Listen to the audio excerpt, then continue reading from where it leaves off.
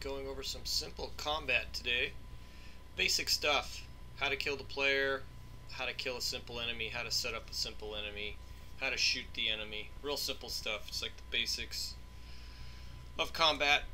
And everybody wants to set up, you know, guys that take cover and shoot and organize squads and all that good stuff. But this is how we start. We create traps, we create simple enemies on animated patterns.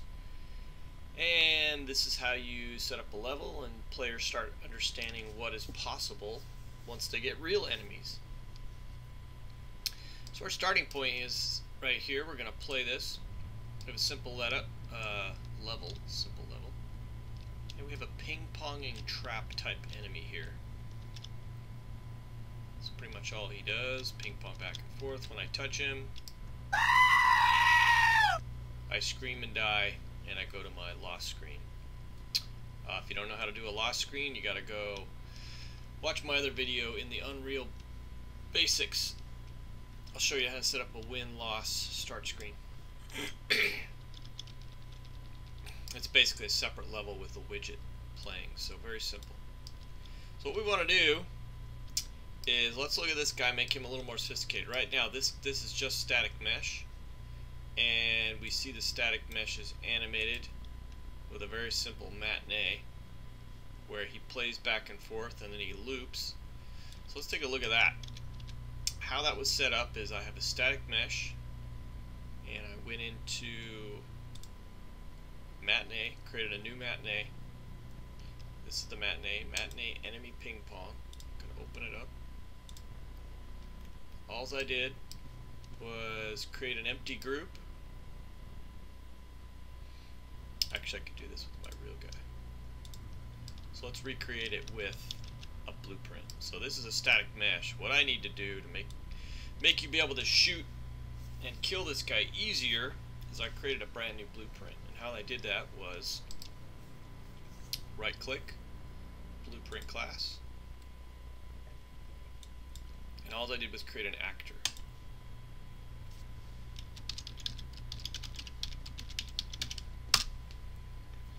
I named it, and right now it's just blank. So again, I just creating a brand new blueprint, which is an actor. And all I need to do is right click in this empty spot, put it in the appropriate spot. I have blueprints in their own little folder. Blueprint class, actor. That's all I did. Double click on this.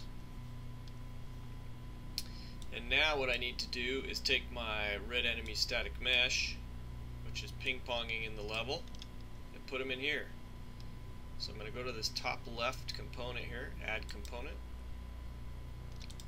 and I'm going to search for static mesh. So right now I have a blank static mesh. And when you click on the static mesh, go over here to the details, it's blank because there's nothing in here. So what we want to do is use this drop down menu and go find our enemy. There he is. It's the same guy that's ping-ponging in the level. But now we're going to use that static mesh to make something a little more sophisticated. So his collision has been set to, in his static mesh he has collision, but we can also tell it very specific things here. So block all dynamic. I think the only thing I want it to, I'm going to put custom, the only thing I want it to collide with, I'm going to have it ignore everything except the player, which is a pawn. Oh, and actually if I'm going to shoot it, oh interesting, I've got to figure out, do we have a projectile in here? I don't think we do. To make sure my projectile will destroy it. So I'll leave it block all for now, just to make sure my projectile destroys it. We're going to compile. And the next thing we're going to do is we're going to go, while the static mesh is clicked on, if we scroll down here, we have a nice selection of pre-setup events here. What I want to happen is when something hits my static mesh, I'm going to click on that, and it obviously jumps to the event graph. So if we want to get back to see the static mesh, we go to viewport. That's where we were a second ago. We lost our details because the static mesh is not clicked on. But I clicked on a component hit, event graph. So I want something to happen here. And what I want to happen is only when I touch my player, I want it to destroy me and send me to the next level. Actually, I don't need to destroy me. I just need to send me to that lost screen. So how you do that in Unreal is something they do is called cast to class. So when I drag this node off here, I want to search cast to, and obviously my character is called first person. So first person character or class, I think character is going to work. Cast to first person character. There's a whole bunch of selections in there. So let's do that again. Cast to first person character. So that would specifically be me touching them. First person character class, I believe if there was multiple classes in a broader spectrum, you might use that. But specifically this is going to work for us right now. So now when only the first person character touches this, something's going to happen. So we need to connect other actor to object here. And what we want to happen is we want to lose. And how we're losing is we're opening my level that is the lost screen. That level is called loss widget. To be careful, just copy the name, put it in my open level node here.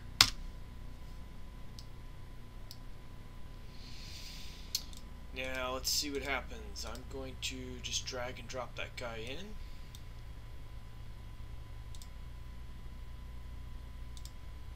Where does he live? Blueprints, red enemy test. Is that the one I set up? Yes, red enemy test. Compile, drag and drop in. So now if I touch him, it should do the same thing that just happened to the ping-ponging guy over here.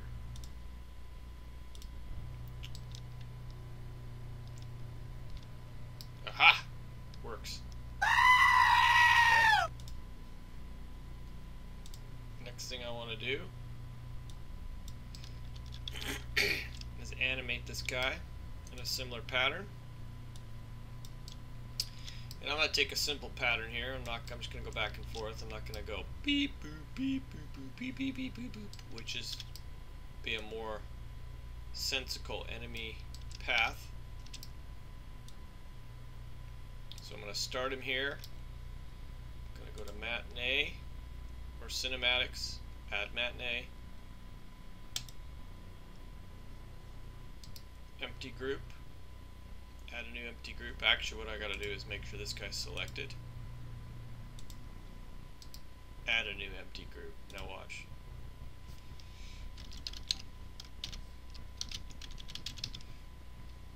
Call it enemy pattern.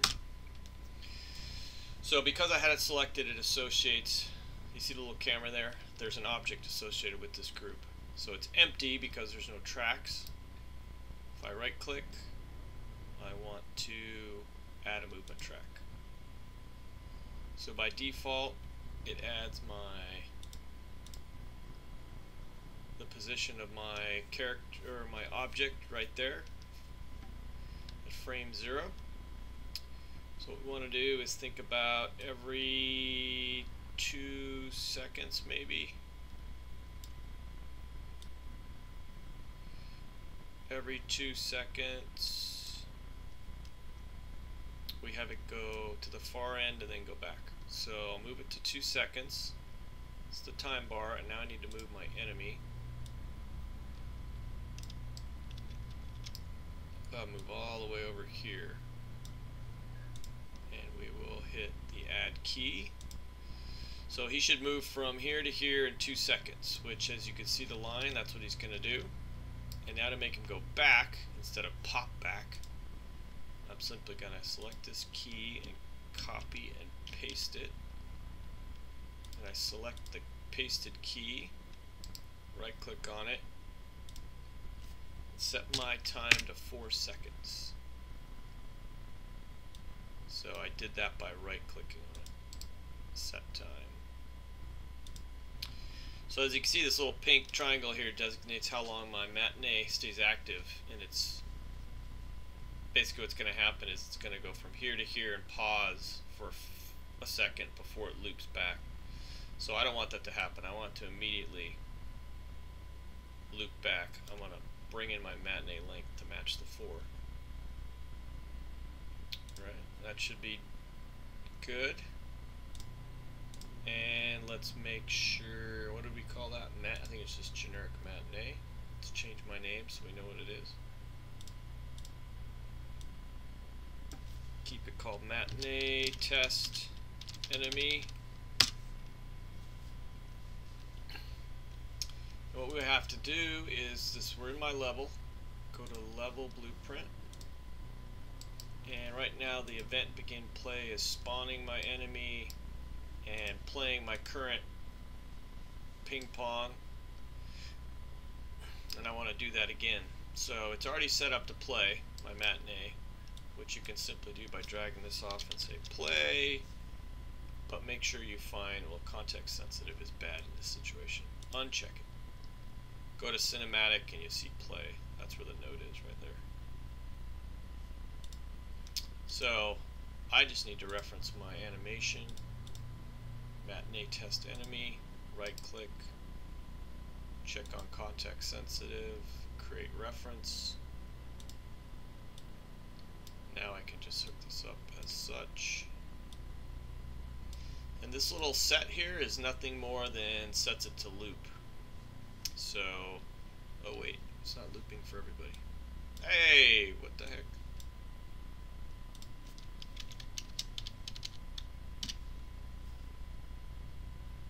Set looping state, that's it.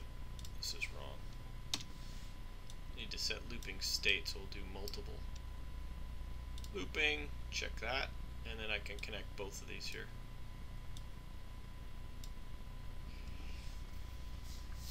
So that's how you get them to loop. And it's looping at the beginning of the level. So we'll go here, hit play. That one's looping, and this guy's looping too.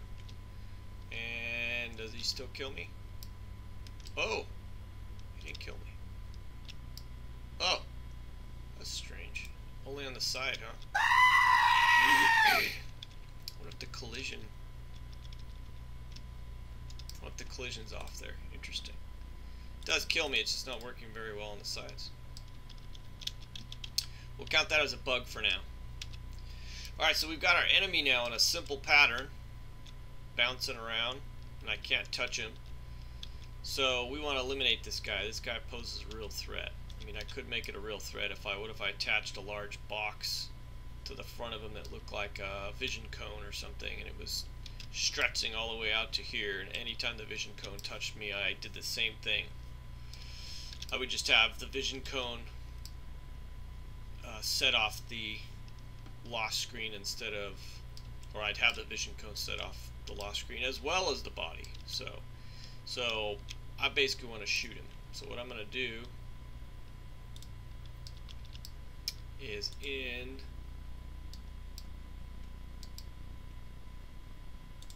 my projectile. Where's my projectile? Back to first person blueprint. Blueprints. First person projectile. What I want to do is collision component. Just like I had the static mesh I selected in my enemy test here. I selected my static mesh and then I created an event. In my first person projectile, I'm going to go in my collision component and create an event. On component hit. We're going to do the exact same thing we just did for our enemy killing us. We are going to cast to red enemy test.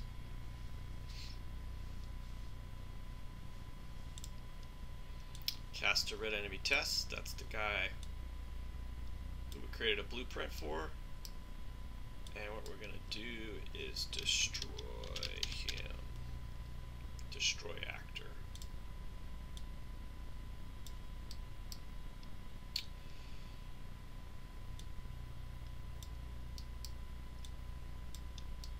And I attach that to that. If I would have not attached that to that, it was going to just destroy the projectile. So now it knows I'm not supposed to destroy this. So let's just test that out. Hit play. This one's not going to work, right? This is just static mesh. Oh! I forgot about that.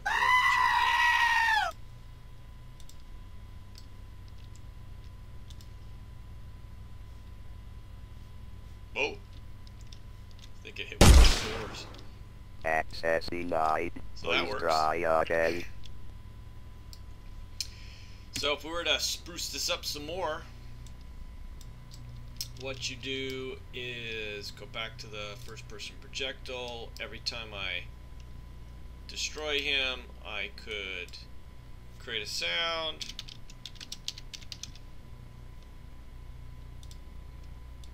Which will be that loud, obnoxious sound.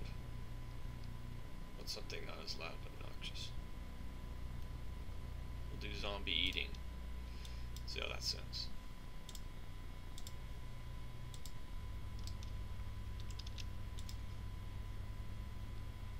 Alright, we just ate that red guy. That's how you kill him. That is how they kill you. This guy being hit by... the reason this is dying because I shoot it. Try it one more time. Why that's happening? We are not casting to a class here. So when you look at this, this is nothing more than static mesh. This is not a blueprint. And I set it up here in the level editor. Or I'm sorry, the level blueprint. If you look at the level blueprint, if you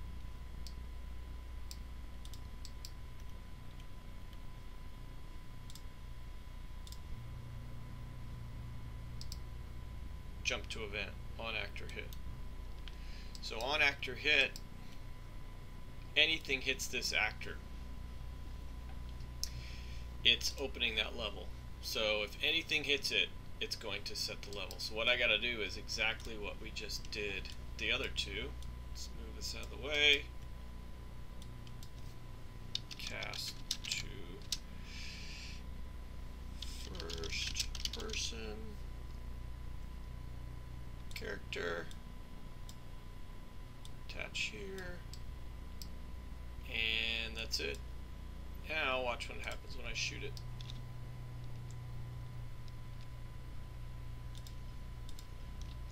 And when I accidentally run to it, ta-da! That's how you destroy monsters. And we could also do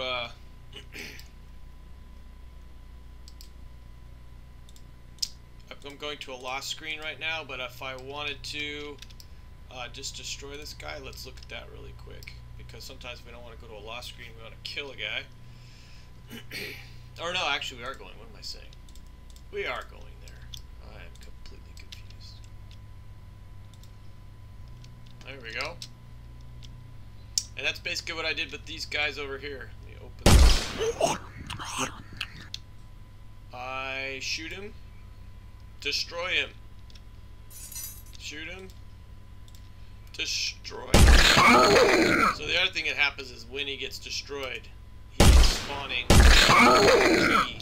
So it's a little bonus there. They spawn by killing my enemies. They spawn keys, which I will go over in another video. So I hope that helps you guys with some basic enemy setup, maybe a trap setup, super simple stuff. Alright, I hope that simplifies your life. And I will talk to you next time. Bye-bye.